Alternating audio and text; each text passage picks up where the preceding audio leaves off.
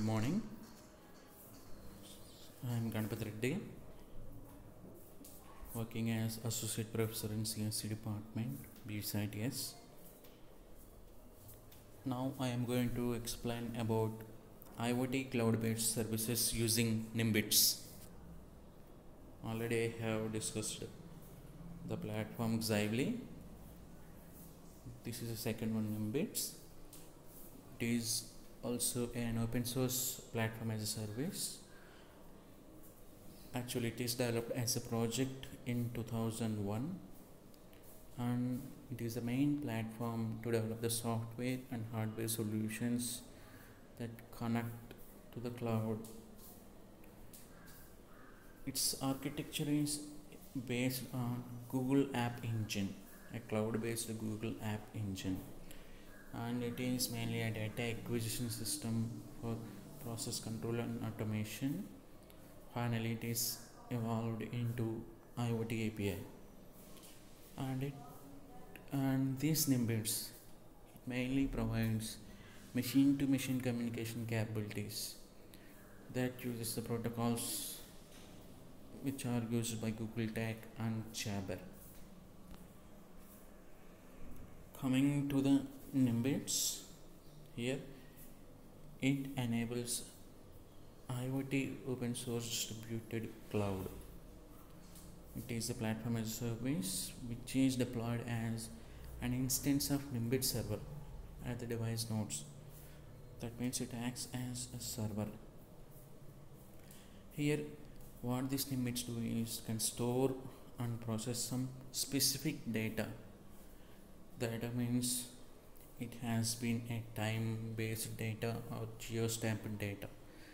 Geostamped data means reading from a temperature sensor based on geographic location, reading the data from a temperature sensor and processing those specific data.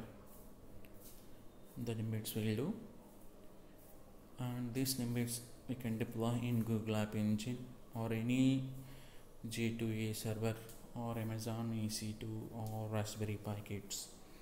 And it supports many of the programming languages like Arduino, JavaScript, and also HTML, Nimbits.io Java library, as it functions as machine-to-machine system mainly for data storing, collection, and providing the logger services, accessing to the historical data. And coming to the Nimbit server, here this Nimbits we represent as Nimbit server.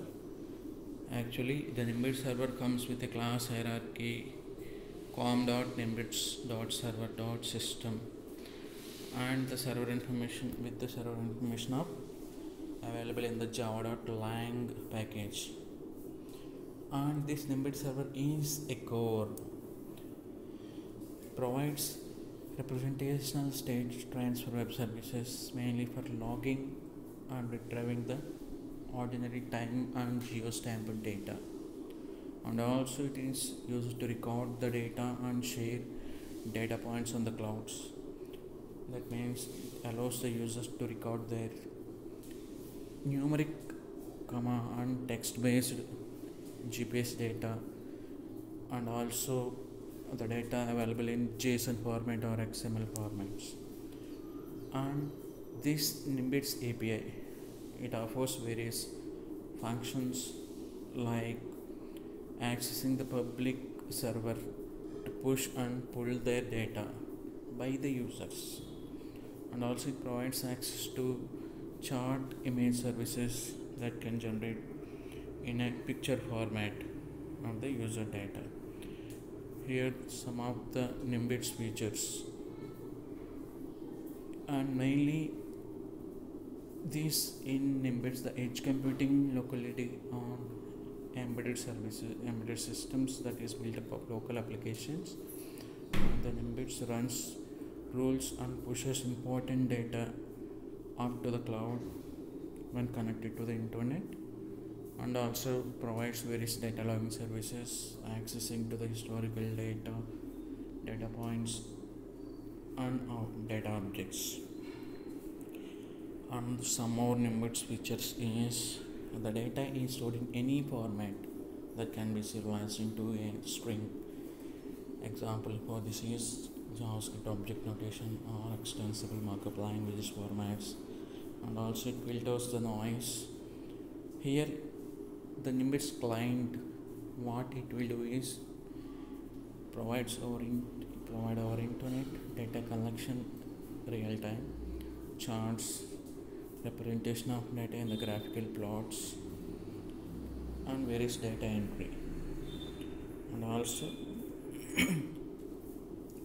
here the other important task is data visualization. What the sensors collected data, and that data should be visualized, and supports various alert subscriptions, generation of alerts, and sending the alerts to users in the real time. And it also used to create the data objects and store them as data point series.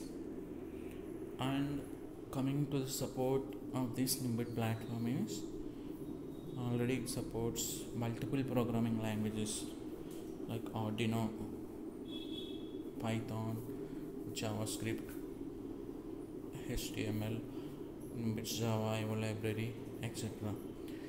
Especially this Nimbits server, it acts as a backend platform. This is a diagram of various connected devices and how the data is taken from the devices, how it is represented as data points, and how that data is deployed at the device network nodes, means at the cloud or application and services.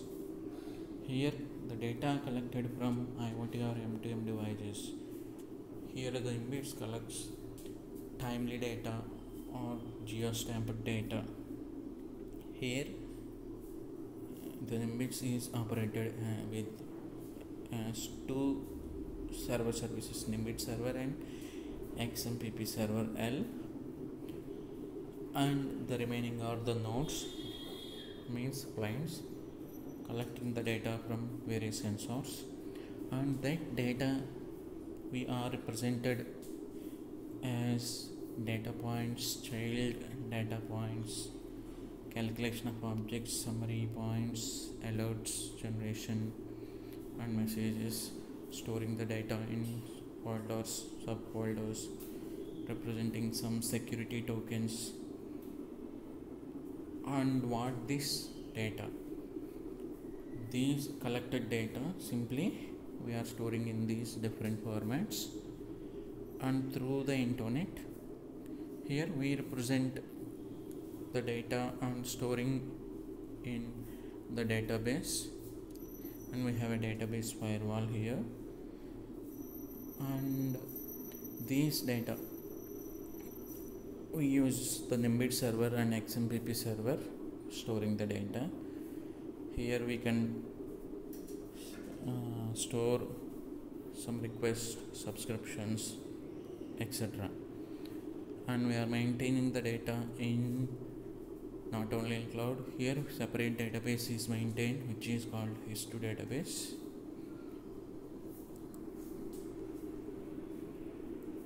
Coming to that database, H2 database, actually it is an encrypted database. It is a Java SQL database. In this database the application program interface is purely in Java, and the main reason for using this database is it's a very fast and open source, and also it is a JDBC API which has CodeABC drivers, and the main intention of using this is it supports full text search, and it has a multi-version concurrency.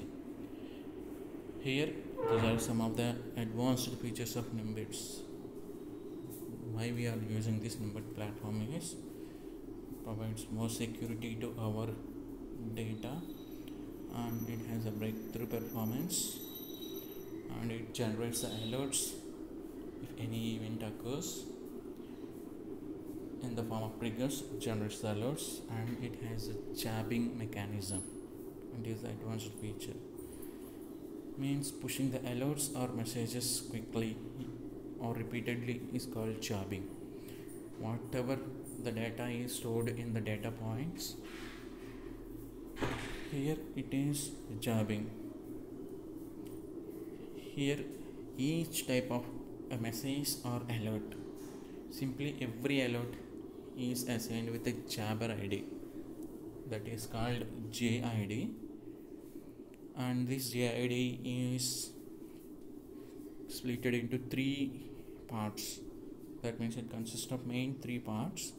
One is node identifier, means from where the data has been arrived.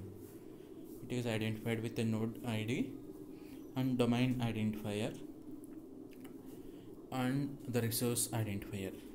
Simply this JID, Jabber ID, is represented in the following format: JID column node @ domain and resource ID. Every data that is placed in the folders, it is represented in this format, Jabber. And coming to the subscription features of Nimbits, here a user creates many subscriptions from a single point. Here he may subscribe to one or more points or other users or anyone's public point, mainly to get the alerts. Here if we subscribe to a particular data point, then alerts will be erased. When a new point goes into alarm state, then it receives the new data, and mainly these Nimbits, what the data we collected and what the data we stored, simply we subscribe. In this we have a chance to subscribe for a specific data points. Means whenever, if a sensor, suppose if we consider a temperature sensor, all the data is stored in a particular data point. If any user subscribe for that data point, when any new data is captured by the temperature sensor, means at a particular time, whether it is a rainy, the chance to get rain, then that Nimbits platform will generate alert for that, and the user receives that alert. At this point, at this time, rain may comes, like that. Here coming to I'm saying as data point, and every data point has child points. What is this data point? Already told, it is a data which is collected from the sensor in a group of sensors. Means every sensor, it collects some information. That information is represented as a data point. Here these data points organize this data in number of formats or number of ways, representing this data point into child points. Child points means sub points or some data. For example, if the light level is a data point, then on or off of the light is child point, and the light level above or below means threshold points. These are another child points, and based on what the data collected at the sensor, that is called a data point. And for each data point, they may have many child points. Means the cutoff, the upper cutoff and the lower cutoff, those are represented as threshold values, and intensity of the light value, either it is high or low. And coming to folders and subfolders, actually these collected data points, they can be in folders and the representation of these folders is like a tree representation. That means the data points are stored in these folders, and the folders are shown as hierarchical manner. Here the tree means the folder having several subfolders, and the subfolders having several subfolders till the leaf subfolder. That means simply it is a tree structure. And coming to this subscription data feed, already I am saying in subscription, it's a special point for every user who logs the system messages, events and alerts from other points, mainly subscribed by a service or more. Actually, this is what I have said about rain condition, the collected data from a temperature sensor at a particular point. Every time the temperature changes, so the subscription data by the user, simply generating the alerts and maintaining the data. And coming to data channels, here a user can create a data channel. Mainly what this data channel represents means system events and messages, and also shows data alerts that are subscribed. Here the user subscribing to the data point of other users also. That means we subscribe to the other data points which are already subscribed by other users. Here in these data channels,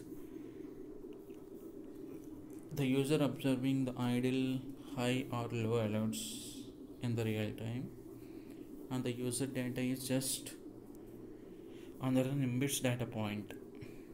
These are the various data channels, data points and subfolders. Actually, the sensor data which is collected will be represented and stored in these data points in the form of data points, channels, and this data collectively transmitted through IOT gateway or M2M gateway to and stored in H2 database, which is a special database engine and providing the services with the help of Nimbits server or XMPP server to the users. Thank you.